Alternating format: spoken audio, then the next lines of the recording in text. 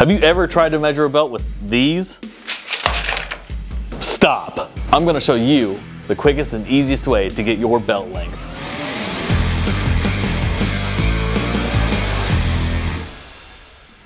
So we've all been there. We have our accessories on the engine. We need a belt. Let's go ahead and measure it, right? We'll grab a string, we'll grab an extension cord, something like that, maybe even a regular tape measure, running around here. How many times you ran to the auto parts store, got the belt, brought it back, and it didn't fit? I have a couple of quick tips that's gonna make this a lot easier and get you a good starting point for your belt lengths. So why is it just a starting point for measurements? Because not all belts are equal. Now when I say that is, you go to the auto parts store, you get this random belt that says it's this long, right? It's probably right. Well, let's take this one for example. It says it should be a 93.5 inch belt, 935K6, right? Let's go ahead and measure it then. This actually measures barely 93 inches, so it's already a ½ inch shorter than what it says it is. That's not gonna work out. So while you're measuring this belt, keep in mind, not all belt lengths are created equal. Let's get into this. So when measuring for belt lengths, I like to use what's commonly called a tailor's tape or a tailor's tape measure. This is those floppy measurement tools they use when you're getting married and they're measuring your tux or whatever. This works out really well because it's flexible enough where it's not going to jump off of the pulleys, but it's thin enough where it's not going to give you a inaccurate reading. So I'm going to, I usually like to start at the crank here.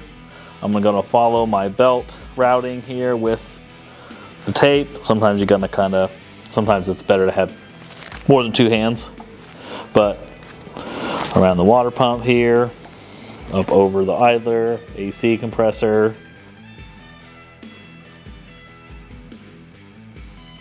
So we got the tailor's tape wrapped around the accessories. We need to get this tensioner all the way maxed out and see what this tape measure reads. All right, we got the belt at maximum tension and it's showing right at 960, 96 inches basically. Yeah, maybe a little bit more. That'll be good enough. So now that we have our measurement, which was 96.5-ish, I'm gonna go ahead and add an inch to that, and that's gonna give us a good baseline to get our tensioner in the middle of its sweep right where we want it. So let's go find a belt. All right, so I got my belt. We prefer Gates belts here because we feel they're the most accurate belt as far as length goes. So let's go ahead and put this on. One thing I will say is you always wanna put your belt on your water pump last. It's the biggest smooth belt and it makes it the easiest. Sometimes I'll just kind of put it right on the bottom of this thing to kind of mimic where it's going to be. Get everything else squared away. So I'm ready to put it all the way on. Put my ratchet on my tensioner here. Give it a good tug, max it out, put it around the water pump. Perfect. So you see our tensioner went back into the middle of its sweep. What I like to do sometimes to make sure it's the right length of belt, I'll kind of put this on the other way and see if I can't max that tensioner out. If you can max it out easily, it's too long.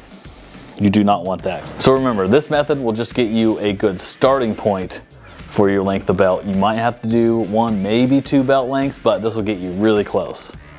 And that's about it.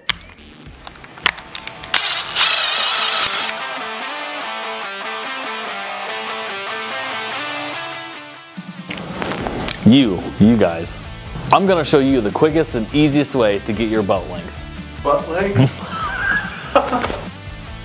Don't you need this? Yeah, totally do. Yeah, jackass.